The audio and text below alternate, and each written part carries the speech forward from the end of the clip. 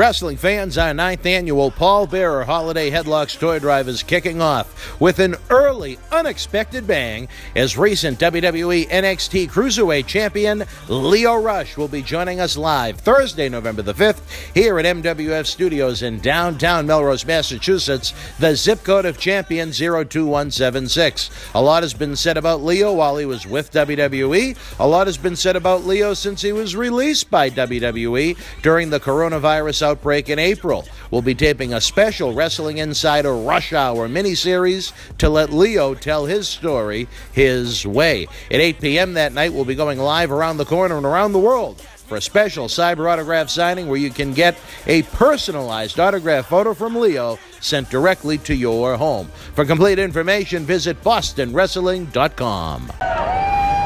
This is Mick Foley. This is Harley Race. This is Shelton Benjamin. This is Mr. Wonderful Paul Orndorff. This is the Monster Abyss. And this is Daniel Bryan. This is JBL, and you're watching the MWF. Be there live.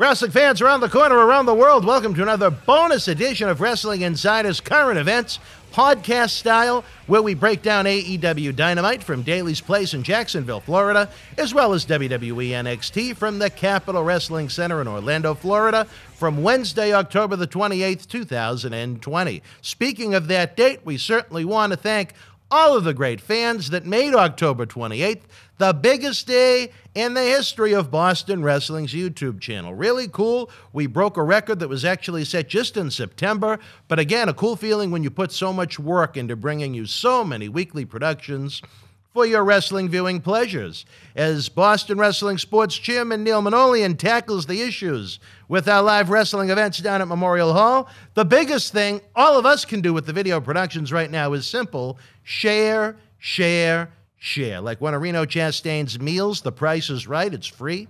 Share the links to our programs on social media, via text, via email. Yell out the window at socially safe distances if you have to. Give the videos a big thumbs up, and make sure to subscribe to the channel to enjoy over 2,000 free videos. Our credo continues to be simple: keep wrestling legends working. Many of them have gone 7 or 8 months now without live wrestling events to wrestle on, autograph signings to sign at. They need our help. We're getting closer and closer by the day, thanks to great wrestling fans like you. I promised you a huge November and December.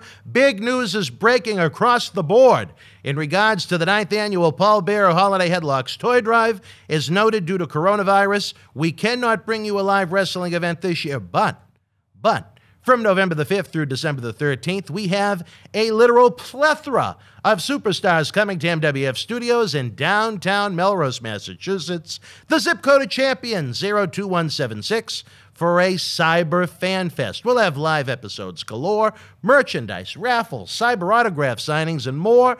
It all begins this coming Thursday, November the 5th at 8 p.m. when recent WWE NXT Cruiserweight Champion Lio Rush returns to this fine studio for the first time in 5 years to tape Wrestling Insider's Rush Hours, the miniseries, then meet and greet with you online. A lot was said about Lio while he was with WWE. A lot has been said since WWE gave him the axe along with 30 or so other superstars in April due to the coronavirus. This is going to be Lio's platform to tell his story his way. We're expecting to release the entire roster of super and future stars by the time you're hearing this episode. Head on over to bostonwrestling.com for complete information. We have 2 all-inclusive VIP packages available, as well as individual autographs from each of the superstars coming to the studio. We're going to do everything we can to honor our friend Paul Bearer as we help update Santa Claus's GPS to find every kid's house this Christmas. Can we even get away with saying the C word anymore? I don't know. I mentioned the C word on John Cena Sr.'s talk show. He thought I meant a 4-letter version. I did not. I meant Christmas. If you missed Wrestling Insider's Party with Marty at 9 p.m. tonight, as Marty Jannetty continued to shoot on his early days in the WWF in 1988, talking a little Harley Race, B. Brian Blair, Nikolai Volkov, the Iron Sheik, the Junkyard Dog. Have no fear, Marty's no-holds-barred sex, drugs, and rock and roll look into 80s and 90s wrestling is available in the archives at the conclusion of this episode for your viewing pleasure. Don't forget that tomorrow night, when the lights go out at the Thunderdome at the Amway Center in Orlando, Florida for SmackDown, things are just beginning with John Cena's Dome. That's right. This week on Wrestling Insider's Fabulous Friday, Johnny shoots on the news coming out of the WWE Hell in a Cell pay-per-view, including Drew McIntyre losing the WWE Championship, Randy Orton, the Tribal Chief at the head of the table, no, not Pete Tringali, Roman Reigns, Jey Uso, and more. Join Mr. Cena every Friday night at 10 p.m. for a brand new episode. If you've had enough politics, WWE Hall of Famer Mr. USA Tony Atlas is back with us election night, Tuesday, November the 3rd at 9 p.m., where he shoots on a tale of 2 Kamalas, managers, and more. No matter what you do at the ballot box, we hope you'll vote to be with us for Wrestling Insiders at your house Tuesday at 9. Along with our 3 weekly in-studio shoot interview talk shows, our 3 television review podcasts, Wrestling Insiders flashback videos, we've got special episodes online right now with WWE Hall of Famer Brutus the Barber Beefcake, pay-per-view watch-alongs, and so much more.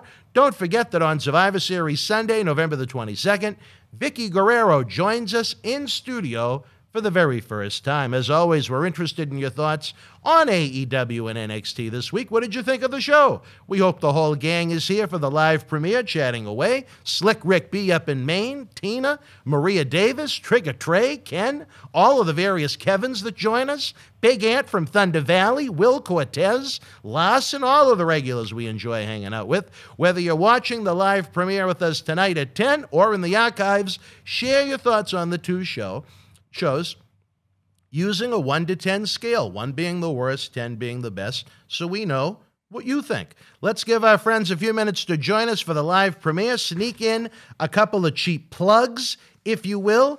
If you want early, ad-free access to all of our Wrestling Insiders in-studio shoot interviews, our world-renowned studio shoot interview DVD series, and to simply help keep wrestling legends working, join our growing family over on Patreon, patreon.com/Boston Wrestling. Forgo a Starbucks coffee and enjoy what I believe is now close to, if not more, than 100 programs. You'll never have the pro wrestling blues with Boston Wrestling Sports. I believe the next 6 episodes of Wrestling Insiders are available now, along with the Patreon exclusive episode with Marty Jannetty you'll never find on YouTube. A big goal of ours before the end of 2020 that I know we can hit with so many great folks listening is to have 100 regular Patreons. With the quality, the quantity of the shows we produce, I'm confident we can get the job done.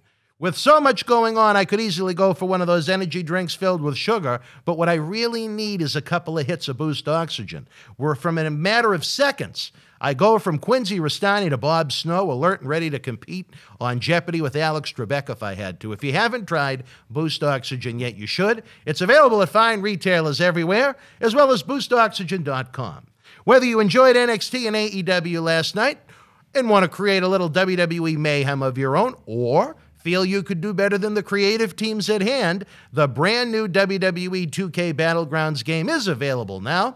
For complete information, head on over to www.2k.com/battlegrounds. Little Marty, our junior ambassador, Devon Brent, says it's the best WWE video game that's been released over the past few years, and believe me, just take a look at my credit card statements. He knows his video games. Check it out. If you want to know where I can find him a PS5 for Christmas, hook a brother up. The DMs are open. Slide on in.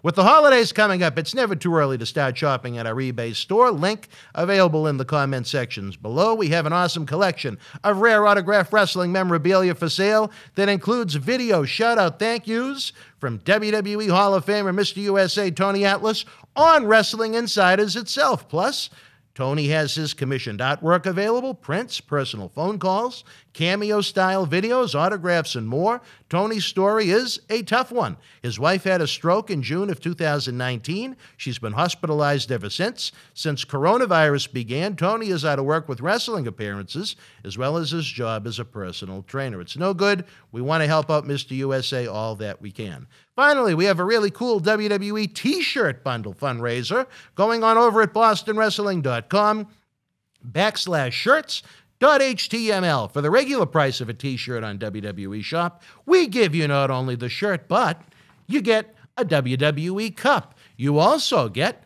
a mystery autograph photo, and again, you get that on-air shout-out from Tony Atlas thanking you for being a great human being. How about that? We got some great brand new shirts right now of Bray Wyatt, the Undisputed Era, Roman Reigns, John Cena, Hulk Hogan, the Macho Man, Randy Savage, Stone Cold Steve Austin, The New Day, The New World Order, and tons more. Help our shows stay on the air. Get yourself some new swag. With that said, joining me now to break down AEW and NXT, Southwestern Connecticut's finest, Mr. Matt Degnan.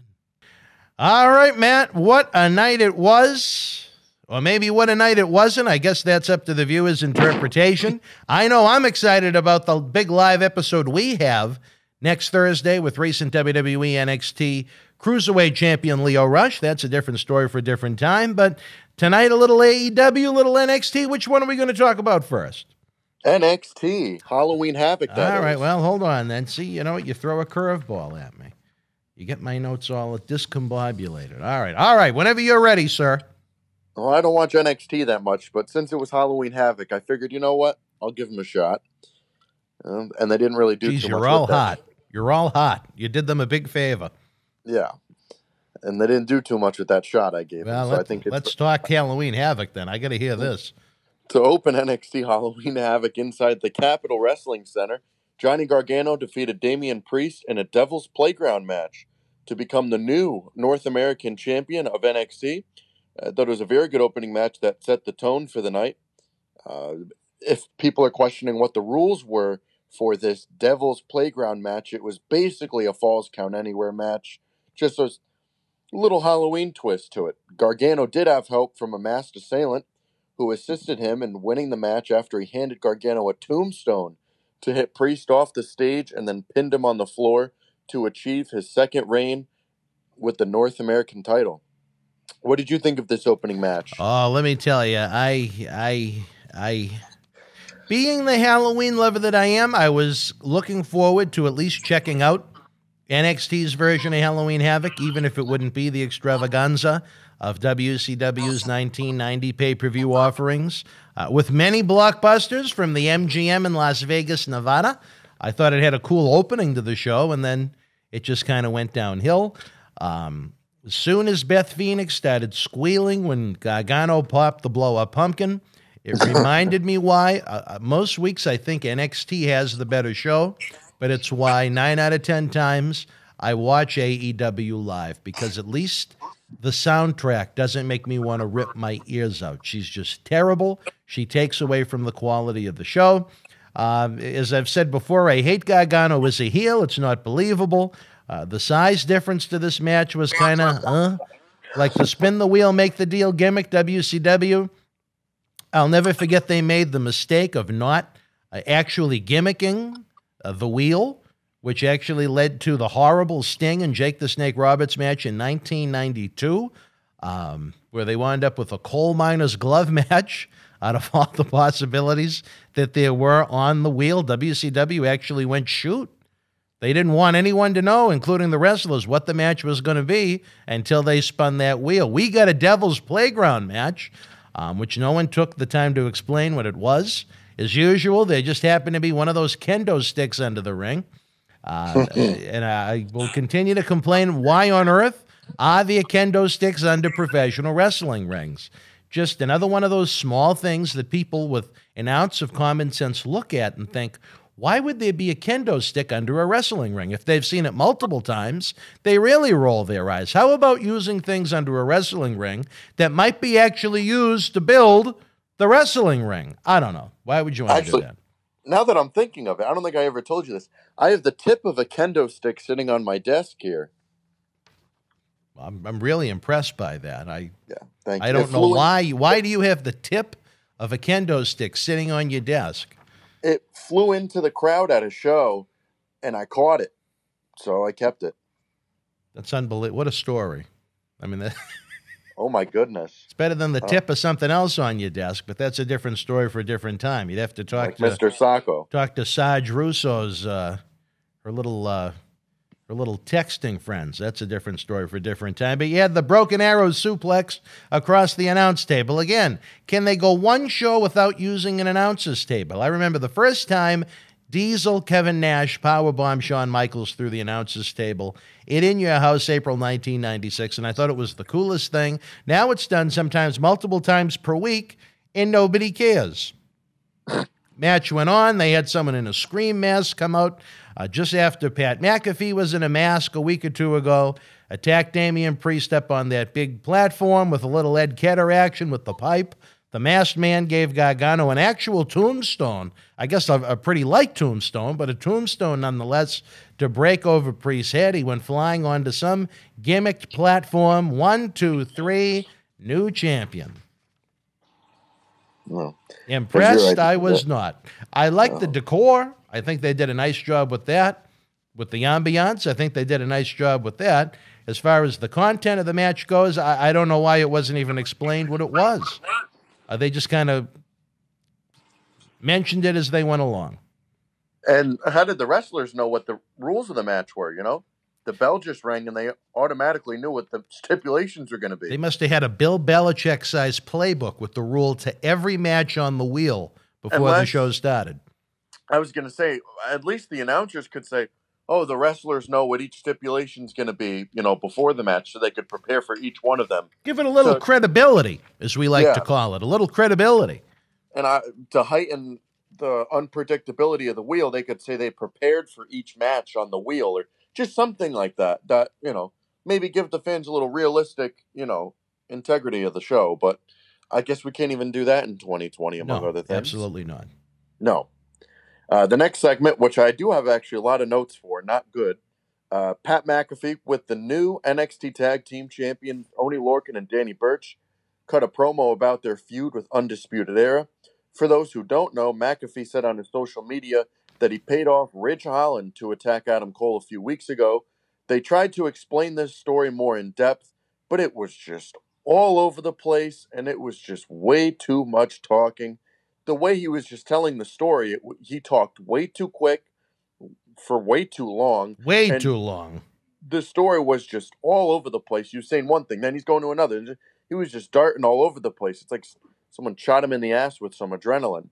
I don't think Pat McAfee should be on WWE TV, whether it's a host, announcer, definitely not a wrestler.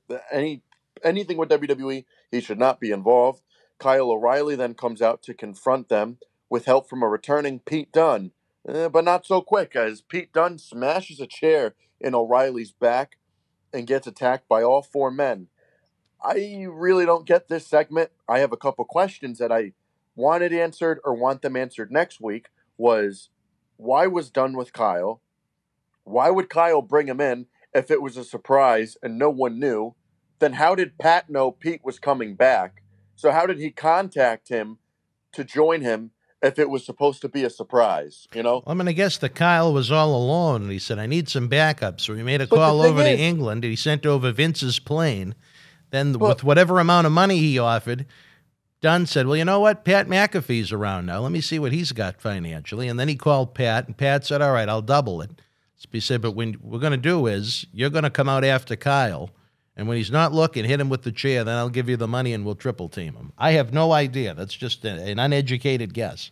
And why would Pete join Kyle O'Reilly? Maybe it was the money. I don't know. Was there any money? I don't know. I don't know. How many storylines in NXT are we going to have right now about people paying off people to help them? Or masked men. Yeah, masked men. Having people outside the ring giving you brass knuckles, paying off Ridge Holland, paying off Pete Dunne. How much help do people need in NXT so they can get over, or lack thereof? There are more masks in NXT right now than you do on seeing old people at the grocery store. Well, I guess they're living the gimmick. He doesn't have issues with Undisputed Era. He hasn't had issues with Undisputed Era since April 7th, 2018, when Roderick Strong turned on him to join the Undisputed Era. The storyline just doesn't add up, and it is very random. Maybe it was about the money, and I don't even know if there was any money involved. But maybe. I don't know. They never explained that, though. I'm just saying these are things I want explained instead of just, he joined our group. I have more questions I need answered. All right, well. Why would it take this long, and why take out Kyle O'Reilly instead of Roderick Strong, who turned on him over 2 years ago? And where was the rest of the group to help? You have 4 guys in a group. 1 is injured. Where's O'Reilly and Strong? And why would Kyle bring in Pete if he has the other 2 to help him? Why would he pay him off when he has 2 healthy competitors, waiting in the back? You'd have to talk with Dr. David Race, maybe. He could break it down psychologically. Unless they're part of the recent COVID outbreak this past week in NXT. And then there could be that. I can't see why Fish and Strong weren't out there unless they had to quarantine. But this just looks like we're going to get another War Games match between Undisputed Era and somebody. And then Pat McAfee and his 3 goons. It just seems very, very forced and out of nowhere. To me, it's not entertaining. I don't care for Pat McAfee. Birch and Lorcan, they're not top-tier guys to put in a War Games match against Undisputed Era. And Undisputed Era themselves, I've had enough of. They've been in every single War Games match since 2017, I believe. It's just overkill with them, and it has no storyline backing to me, and nothing I can buy into. What do you think about it? Well, I have no issues with the new tag team champions. I'm a big Oney Lorcan guy. He competed here in Boston Wrestling, the Millennium Wrestling Federation. Danny Burch is a solid hand. I don't know if I'd feature them as the faces of NXT, but Pat McAfee, he's an unlikable heel, but he doesn't have the I want to see the good guy beat the hell out of him type heat. He has the heat that says, I want to change the channel to AEW. There's just nothing appealing about the guy. It was good to see Pete Dunne back. I'm a big fan of his. I enjoy his wrestling an awful lot. It was kind of a quick heel turn that didn't make a heck of a lot of sense as of this moment, but maybe there's more than meets the eye. Maybe Pat he's got big plans for NXT. I don't know why. I still wish they never involved him in the show, but you know what? As I like to say, they didn't call and ask me for my opinion before they did it. So I apologize to those. I guarantee you my opinion would have been stated if it was asked for. I mean, that's why I want these things answered. I don't want them to come into the show next week and be like, oh, we're a group now and we're going to face Undisputed Era next week. I want just Pat McAfee or Pete Dunne, someone to come out and explain why Pete was coming out with Kyle when he has other people in his faction to help him, why Pat McAfee knew about Pete Dunne coming in. So that means, I don't know, there's just way too many moving parts, and just keep it simple. And no one wants him moving. No. And in some cases, they don't even want the pots. Yeah. The next match, Cruiserweight champion Santos Escobar defeated Jake Atlas, not to be confused with Tony Atlas. No, certainly not. In a non-title match. It was short and to the point. The match was all it needed to be for Santos Escobar. What did you think about it? Solid match. Escobar gets the W with the assist from his heel stable, which is why you have a heel stable. I think Jake Atlas is a solid little worker. I think Escobar is a good Cruiserweight champion. My only nitpicking would be I'd like to see Wild go back to being the DJZ that he was in TNA, where he had much more color and personality and would have much more of a chance at selling merchandise and getting over with the fan base. I think WWE is missing the boat. Impact Wrestling, for whatever reason, is very willing to just give their gimmicks away to other wrestling companies if they want them, as we saw with Matt Hardy, and I would do that with DJZ, but that, again, that's just one man's opinion. The match itself, I enjoyed it. Yeah. Much like I did seeing before the match, Michael Hayes showing up in his pumpkin-colored outfit for a little cameo. They had the They had the camera microphones turned up so much that you couldn't even hear what he was saying. And I did note that, too. I said you couldn't really understand what was being said. I didn't want to knock poor Michael P.S. Hayes, one of the better promos of the 80s and 90s, but you need to have the microphone on if you want to understand what he's being said. But good to see him. The next segment, I know both of us really didn't like. The Haunted House of Terror with Cameron Grimes and Dexter Lumis, where nobody ended up winning, and it said to be continued later in the show, which didn't even need to be done in the first place, but I guess let's give it 2 segments. I wasn't interested or entertained by this at all. It felt like another House of Horrors match, like they did with Bray Wyatt and Randy Orton back in 2017, which I also did not care for. I already think I know what you're going to say about this, but what did you think? It did not work with Randy Orton and Bray Wyatt in 2017. It did not work here at all. It was even worse. If it didn't have the background music and the multiple camera cuts, maybe it would have been a little bit more appealing, but it got so bad I couldn't believe what was on the screen. It had no place on a professional wrestling show, Halloween or otherwise. I felt tricked because this certainly was not a treat. Oh, there we go. What are you going to be for Halloween? Kind, okay. The next match, Rhea Ripley defeated Raquel Gonzalez. I don't have too many notes from this match other than I thought it was a solid women's match. 2 of the few women in all of women's professional wrestling that do look the part of actual wrestlers, and you can't really say that much for even the men. These look like 2 real women that can actually beat the shit out of some of the men on the roster. as opposed to those fake women, yeah. That look, as you say, look like cosplay. Cosplay wrestling, yeah. What did you think of these 2 behemoths going at each other? It reminded me of Andre and Stud from WrestleMania 1. It was so good. No, it was much better than the standard women's match. I thought it was a very solid effort by both of them. If more women's matches were like this, I don't think I'd mind the women's matches as much as I do. I thought it was a little long, but other than that, it was a good showcase for them. The next segment, the Haunted House of Terror, continued inside the Capitol Wrestling Center instead of the creepy house they used before. The reason this second part happened in the center instead of the creepy house was because Cameron Grimes ran from that house to the Capitol Wrestling Center. Lumis then makes Grimes pass out with his finishing submission move, if I can get it out. I don't know what the move is called. I kind of forget, but they never put it over. They had zombies in this match, and I guess all of them came from the house all the way down to the Performance Center. And I don't know how, but I guess Grimes ran from there, and they never disclosed where this location was. What did you think of the continuation of this awful match, I guess you could say, even though there was no referee involved? As my note said, zombies, lots of nonsense, not for me. Not for you. Why's that? Because it was atrocious. It did not belong on a wrestling TV show, Halloween or otherwise. Was it scarier than Halloween itself? No, I was not scared. I Was just it wanted spooky? it. I really wanted it to end at this point. Wasn't spooky enough? No, it was not spooky. Okay. The main event of the night, Io Shirai defeated Candice LeRae in a tables, ladders, and scares match to become the new NXT Women's Champion. Oh, no, wait, to still be. All right. I thought Candice LeRae was going to win, so I had it pre-typed. So I didn't fix the whole thing. I'm surprised they didn't have Candice LeRae win. They knocked your socks off, literally. They're still not on. All right. And, you have Johnny Gargano win in the beginning of the night, and almost everybody thought Candice LeRae was going to take the title and have the husband and wife couple walk out with the titles. I mean, even before the show started, everybody thought both of them were going to win. I guess I was the only one that didn't. I don't know. I don't know. Io Shirai retains her title.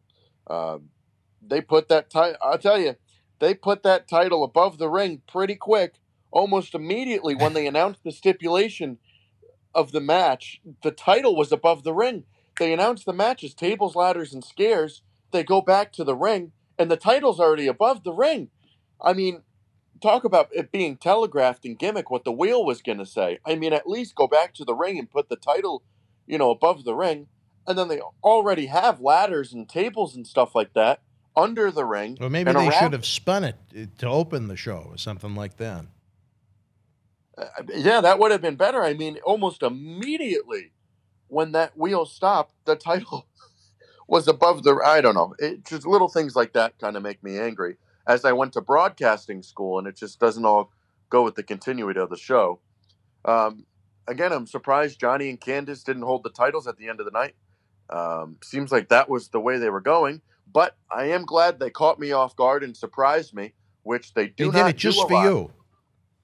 They don't They heard do that you a on the lot. podcast. They said it was coming. It was going to be a Gargano championship family. And they said, you know what? We're going to show him. We're going to show him. Even with his new wrestling socks he got when he was away looking at leaves. I mean, I'm glad they surprised me. They usually don't surprise me a lot, and I'm glad they did. What did you think of the main event? I thought it was a better women's match as well. I thought it was a hell of an effort from both of the ladies. I really didn't care for the match or who was in it, but you know what? I cannot deny effort when someone puts that much effort into it. You know, they went out there and really put their bodies on the line for that match. I tip my cap to them. What would you give a grade for NXT? As I gave it a 6 out of 10. I thought it was a pretty solid show. I just buried everything on the show and said there was nothing you liked, but you gave it a 6 out of 10. I love it. There's nothing that I didn't like. I liked the opening match. We were pretty close. We were pretty close. The only thing I didn't like was the Pat McAfee thing and the Haunted House of Terror. I think those are the only two things I didn't like, and those really only took up 25 minutes of the show, maybe a half hour. But when 3/4 of the show is pretty much watchable or around that area, I give it a solid 6 out of 10.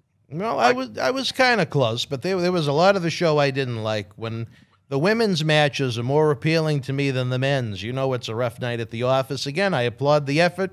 I like the ambiance. I love the Halloween decor. I'm a big Halloween guy. But to me, it just didn't come together as a solid wrestling event. I give it only 5 out of 10.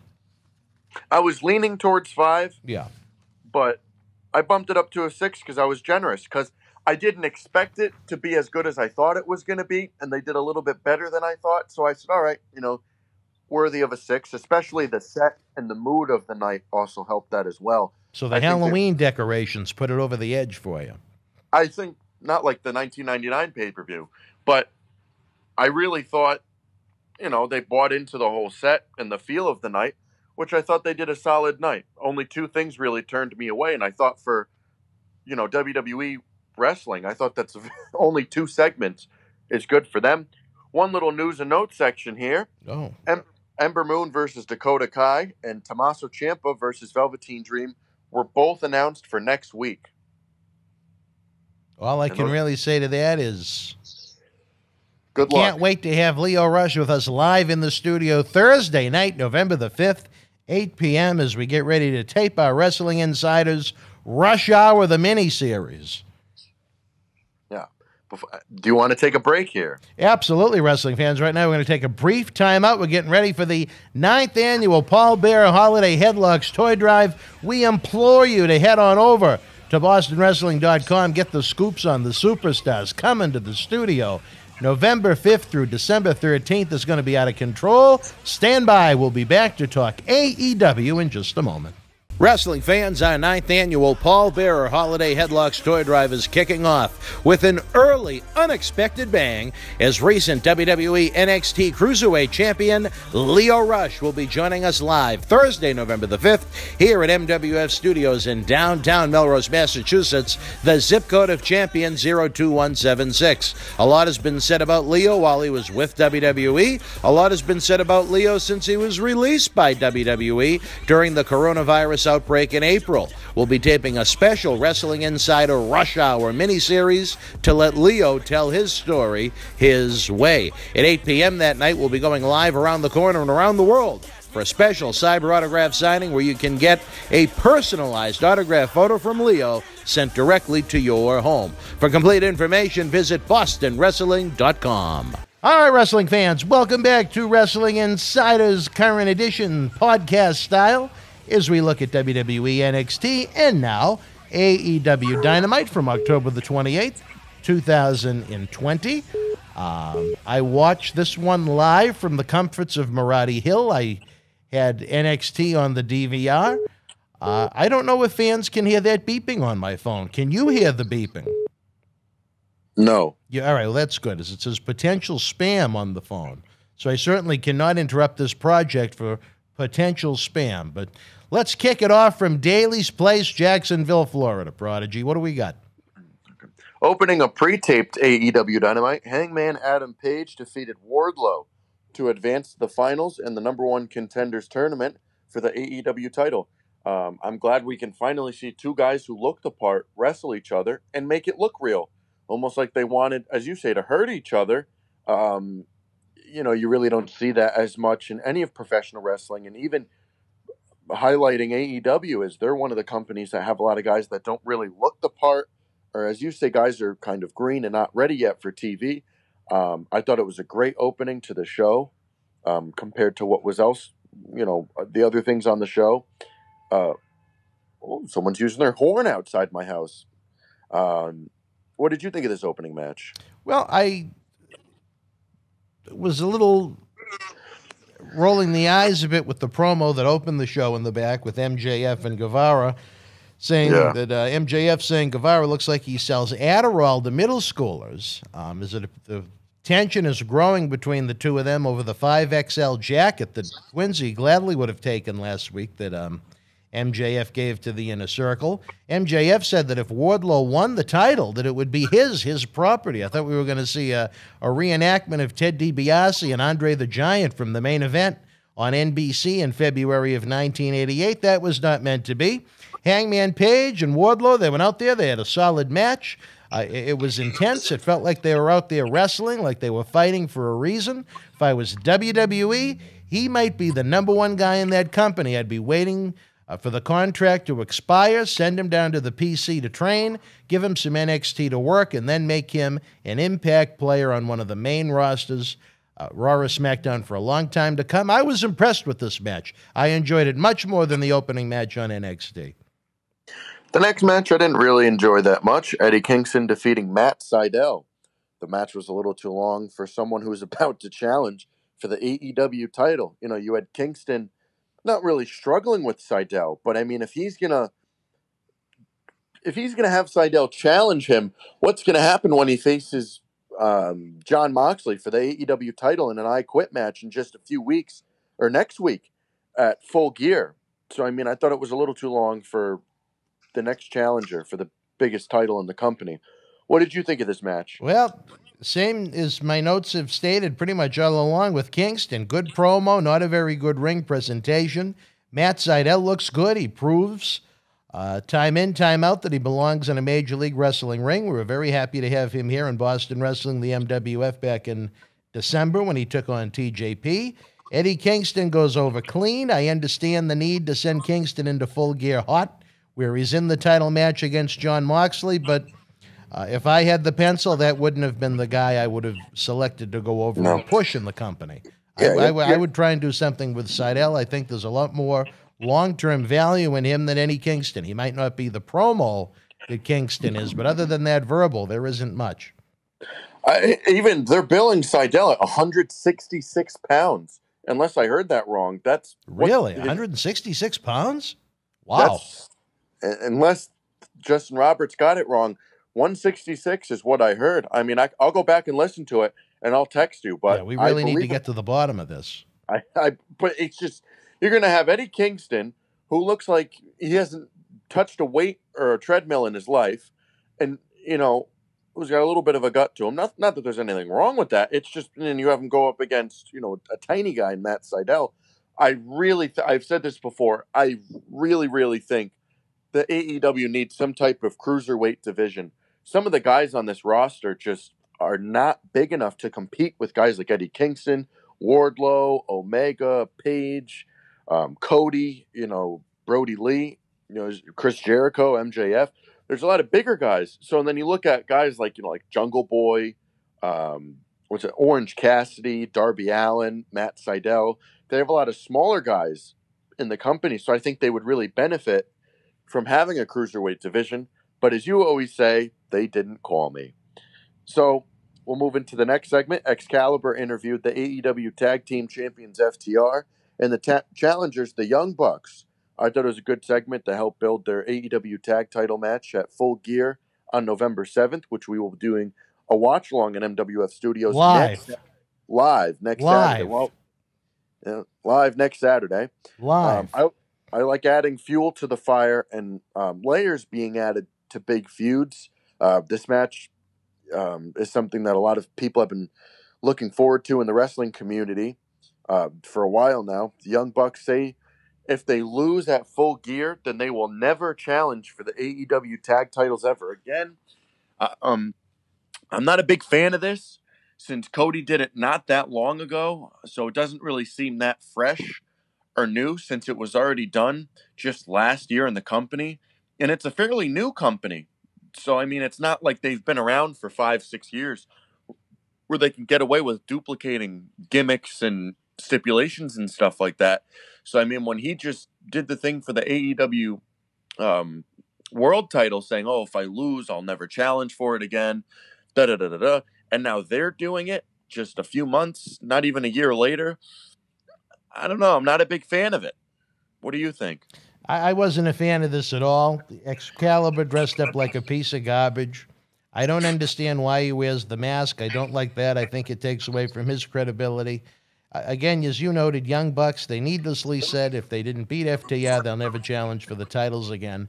Just like when Cody needlessly said it last year to overbook his title match. I'm not a fan of that.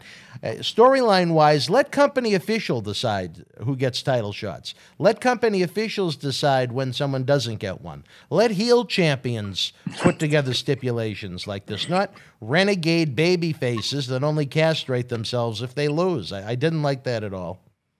I'm not a fan of the 97 DX Young Bucks, but that's just me. Just you.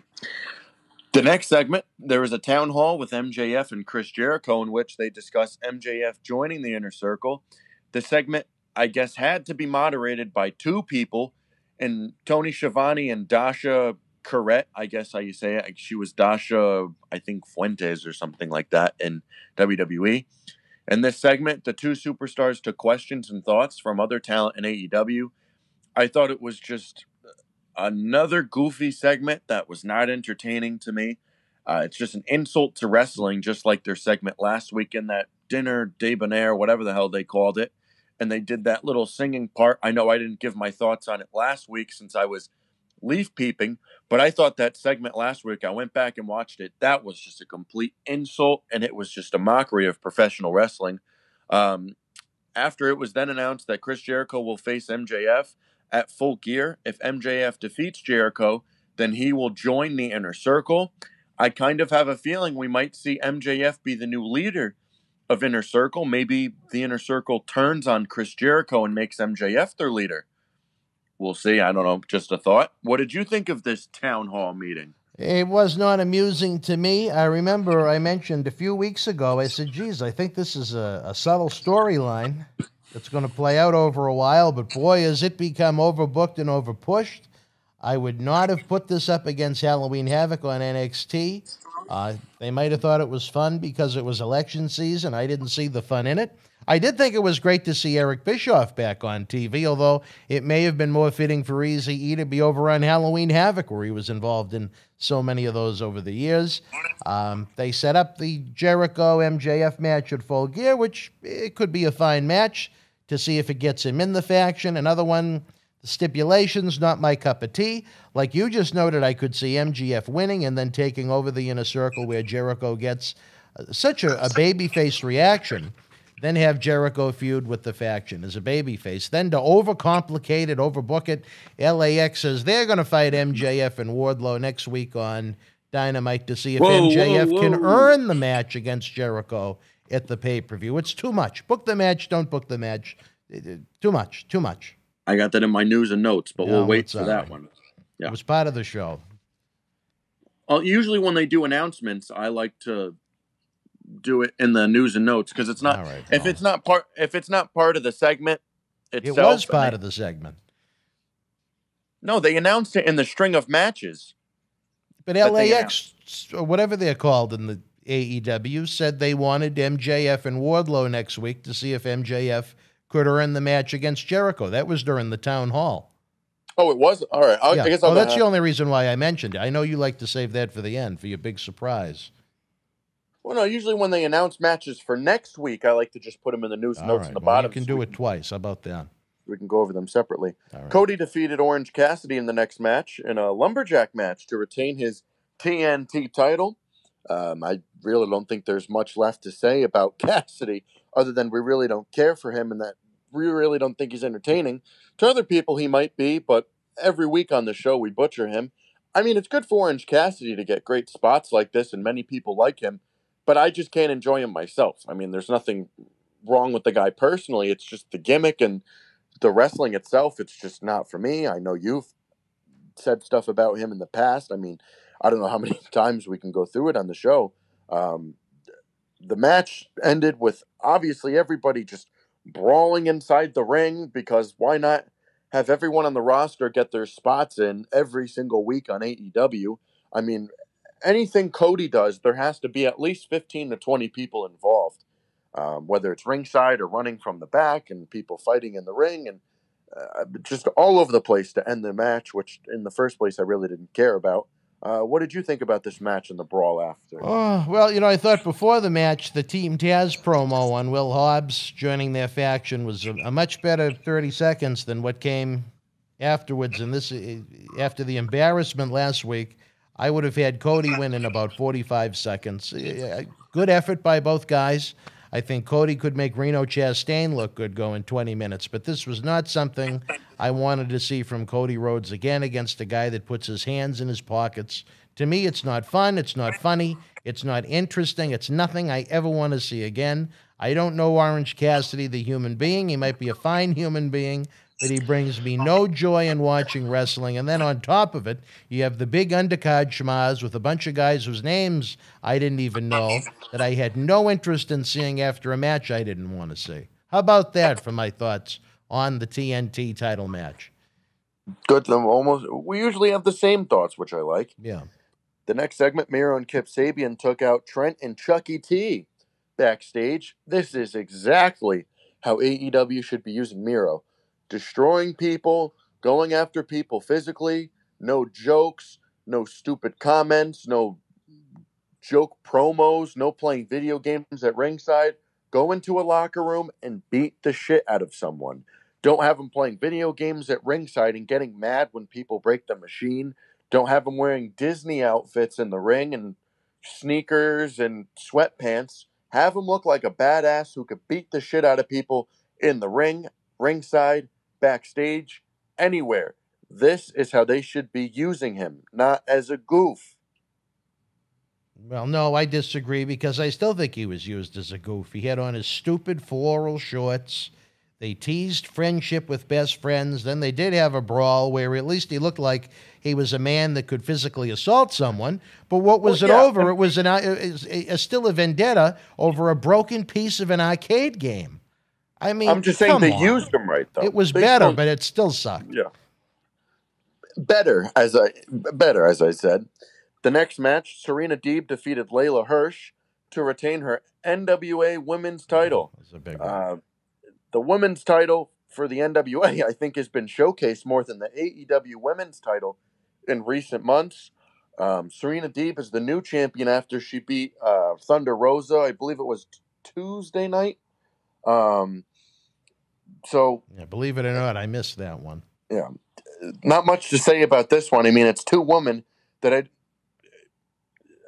I mean, none of the women I really care for, but this could have been done without in the show. I mean, this title has been defended multiple times on Dynamite, and it's not even part of the company. I mean, maybe we'll see a unification of the AEW and NWA women's titles. I don't know. I mean, they're just showcasing these NWA women's titles so much that I don't know what they're trying to do.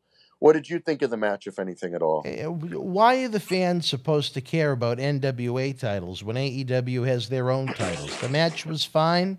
I just thought it was way too long for two wrestlers the fans aren't that familiar with or invested in. I thought it was a waste of time. But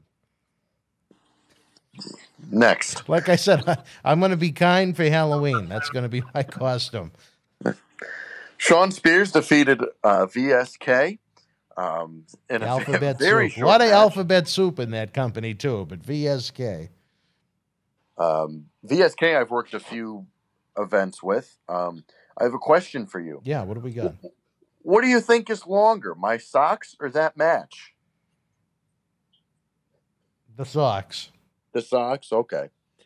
After the match, Scorpio Sky hit Spears with a TKO after being disguised in a costume at ringside after he was talking shit to Sean Spears during the match. That was a big fucking surprise right there. That one of those people under the masks at ringside was going to turn out to be one of the wrestlers involved in a vendetta. They didn't telegraph that at all, but he threw him inside. I guess. He took him from ringside, put him inside the ring, and he took the mask off, and then hit him with the TKO. Very telegraphed, felt very just boring, I guess, to set up another match between the two, which we will get into in the news and notes. I certainly will not disrupt this one for you, sir. Please. No. And then in the main event, Kenny Omega defeated Penta L0M to advance to the finals of the number one contenders tournament for the AEW title. Omega will face off against Hangman Adam Page at Full Gear in the finals to see who will face the AEW champion after that. This finals matchup was just very obvious once they announced who was going to be in the tournament, but it'll still be entertaining and a very good match that many people have been wanting. What did you think about the main event? I thought it was a pretty solid match. I thought it was a pretty solid match, but again, here's what gets me. Omega gets hit with a Canadian destroyer on the ramp. Then seconds later is hit with a pile driver in the ring and still kicks out at 2 3/4 like it's WrestleMania. I mean, there's a reason why WrestleMania finishes are remembered for decades, and TV shows like this are forgotten before the next episode. Overdone spots, but a nice outing from Omega. And M, I don't know, is that how you're supposed to refer to him now? Just by the letter, or? Just call him M? Well, the initials are PEZM, so you can call him Pez. Well, you know what? I am a fan of Pez, as is little Marty. I usually try and throw a little Pez into his Christmas stocking each year. But, well, the Pez headquarters are only 10 minutes down the street from Degnan Estates. Well, so. that Milford, Connecticut, I tell you, it's nonstop. Got everything here. We'll go into our grades for AEW. I thought AEW was a little bit less kind of equal. Both of the shows were like, you always grill me for doing halves, but I really think both shows were about a 5.5. I know you don't like doing that. No. But they were both around a 5 or a 6. Not when you have 10 numbers to work with, brother. Yeah. I thought they were both in between a 5 and a 6, so I was kind of seesawing back and forth with each one. But I gave AEW a 5 out of 10. I thought it was middle of the road. Just some of it took away from the show more than it added. I think really the only positives to this show was the opening match and the closing match. Everything else in between you can really do without, and that's why I gave it less than NXT. I, like you, gave this one a 5. There were a couple of good matches. I was always happy to see Eric Bischoff. There was some stupidity, so I meet in the middle. I give both shows a 5 this week because there was nothing at the end of the day that I would really ever want to see again. Nothing that was really too... Well, you know what? There were some things on Halloween Havoc that really did suck, but maybe I was too kind with them. But to me, they were both 5s. There was some nice efforts on both shows, and there was some disasters on both shows. But at least there was no MJF and Chris Jericho singing and dancing. So it was a much improved episode from last week for me. AEW made some announcements for next week's Big announcements. Ortiz and Santana will face MJF and Wardlow. Miro will face Trent. Sean Spears will face Scorpio Sky. Cody and the Gun Club will face the Dark Order. Woo. AEW champion Jon Moxley and Eddie Kingston will go face-to-face before their big title match at Full Gear next Saturday. And Chris Jericho will be on commentary for this Dynamite next Wednesday. This is a pretty quick Wednesday one, I think, because And you missed in the news and notes section on the ever rapidly growing AEW Dark program online on Tuesday nights. Apparently this week they've only booked 82 matches, so they've cut down a little bit. Did you hear how long Dark was? I know it's in the teen. It's got to the point now where it's in the teens every week as far as how many matches they have. I have never watched AEW Dark other than the one time I was at it live, but I don't know how long of a show it is that they have that many matches. Well, if you take the commercials away from Raw, it's about the same amount of time. Do you watch AEW Dark? I watched a few episodes. How long is it? Usually the first couple ones were about an hour to an hour and a half. Recently, they've been doing 2 hours to 2.5. I don't know if it was this week, but sometime recently, I think there were like 15 matches on one of them. I saw the list somewhere on Twitter. The past couple weeks have been like that, and they've been 2 hours to 2.5 hours of just enhancement and jobber matches.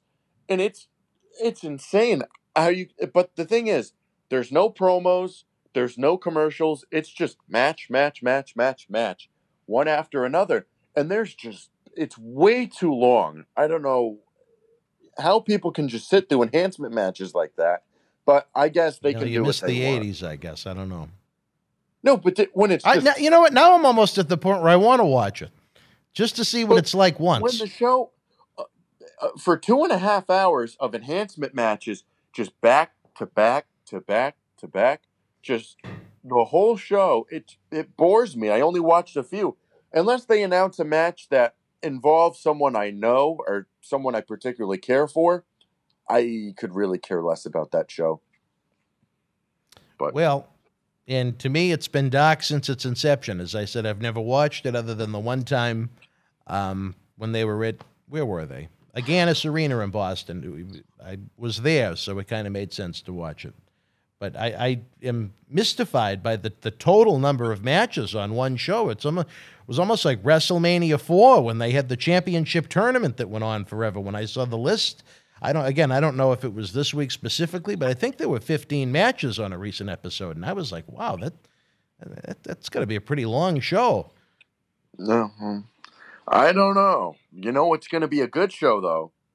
Next Thursday night at 8 p.m. when recent WWE NXT Cruiserweight Champion Lio Rush joins us as we tape our Wrestling Insider Rush Hour mini-series along with that Cyber autograph signing as part of the 9th annual Paul Bearer Holiday Headlocks Toy Drive. For complete information, head on over to BostonWrestling.com. Is that what you were referring to or something else? Yes. Oh, you were? Okay, good. That and the multitude of other superstars we'll be having in studio in November and December. A plethora. A plethora. And I don't want to ruin anything for anyone because we did run into a technical hiccup with our Raw review this week, but that entire roster may be available as we speak on Boston Media, on BostonWrestling.com and across our social media platforms. But I don't want to spoil it just in case. Just in case. No, we'll wait for the big announcements. But from November 5th through December 13th, you may as well reside here, kid. It's going to be a happening. Maybe I'll rent an apartment for a month. No, I don't know about that. You have to go over the little Dutch boy from Hollands. Maybe I'll have to move into Marty Hill. There's only room for one on that hill, baby. It's a cold, dark, evil place, old Marty Hill. Even during Halloween. Even during it. You know, it's Halloween year-round on Marty Hill.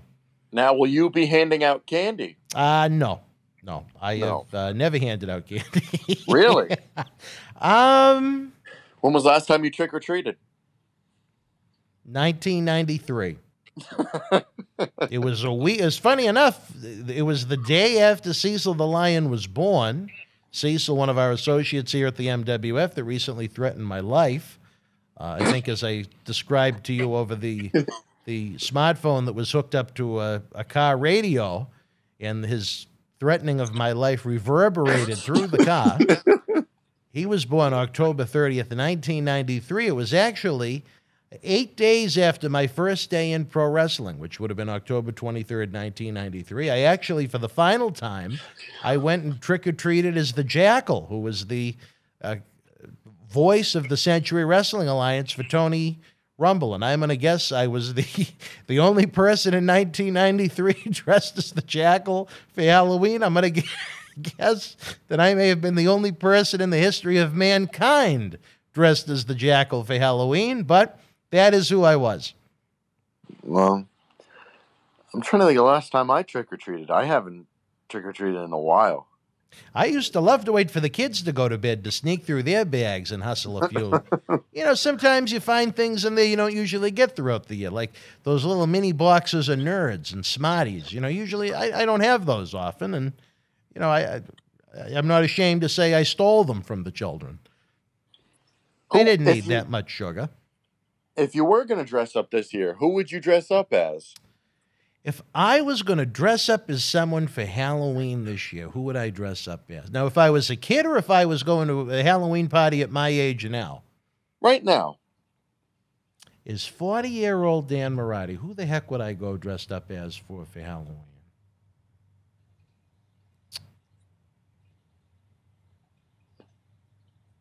Dr. Deborah Burks. I'd get a nice colored scarf. Cupcake salesman? No, I'm not that good of a dancer. No. But it would be wonderful. It would be wonderful. It would be wonderful. Who I might dress up as? Who would you be?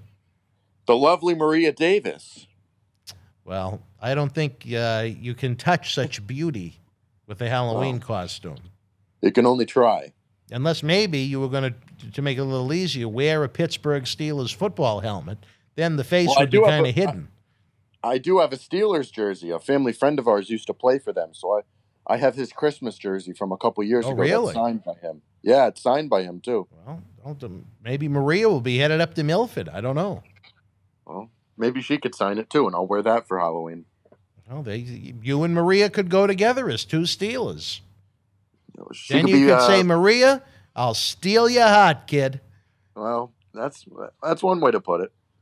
I know Lawson attempts to, but that's a different story. A different time. Oh, boy, I tell you. You know what's disappointing? We're recording this so early this week. Quincy's not going to be able to do his run-in because he usually comes a little later than this. I was very happy to get into the studio early to do a little 9th annual Holiday Headlocks prep work. So we decided to do the podcast a little early, but we're not going to get the Quincy running. You'll have to wait until next week. Although next week, I don't even know what we're going to do for AEW because we're going to have Leo. What time does he come? He's going to be an all-dayer. So we may have to do that on Friday. We may have to be a day late. Unless I come early. No, when I say he's coming early, he's coming pretty early. Like what time? Well, we can't discuss that on the air. We don't need people hanging at the airport with stacks of 8x10s waiting to be signed. Unless I do it, we record it on my drive up from the WFAN mobile. I don't know what I'd record it on at that point. We'll figure it out. We may just have to do it a day late. That's all. Well, it'll be all right. Maybe I don't want to say it, but there's a solution to every problem. Yeah. Well, you could take us out, brother. All right, wrestling fans, let us know what you thought of AEW. Let us know what you thought of NXT on a scale of 1 to 10, 1 being the worst, 10 being the best. Leave it in the premiere if you're chatting along with us Thursday night at 10 p.m. or in the comment section below if you're not joining us live. For my good friend from Southwestern Connecticut, Matt Degnan, this is Dan Mirade.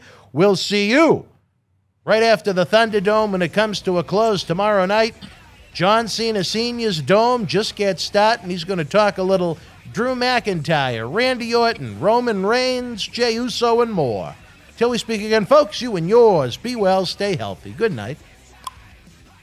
Wrestling fans, our 9th annual Paul Bearer Holiday Headlocks Toy Drive is kicking off with an early, unexpected bang as recent WWE NXT Cruiserweight Champion Lio Rush will be joining us live Thursday, November the 5th, here at MWF Studios in downtown Melrose, Massachusetts, the zip code of champion 02176. A lot has been said about Lio while he was with WWE. A lot has been said about Lio since he was released by WWE during the coronavirus outbreak in April. We'll be taping a special Wrestling Insider Rush Hour miniseries to let Leo tell his story his way. At 8 p.m. that night, we'll be going live around the corner and around the world for a special cyber autograph signing where you can get a personalized autograph photo from Leo sent directly to your home. For complete information, visit BostonWrestling.com.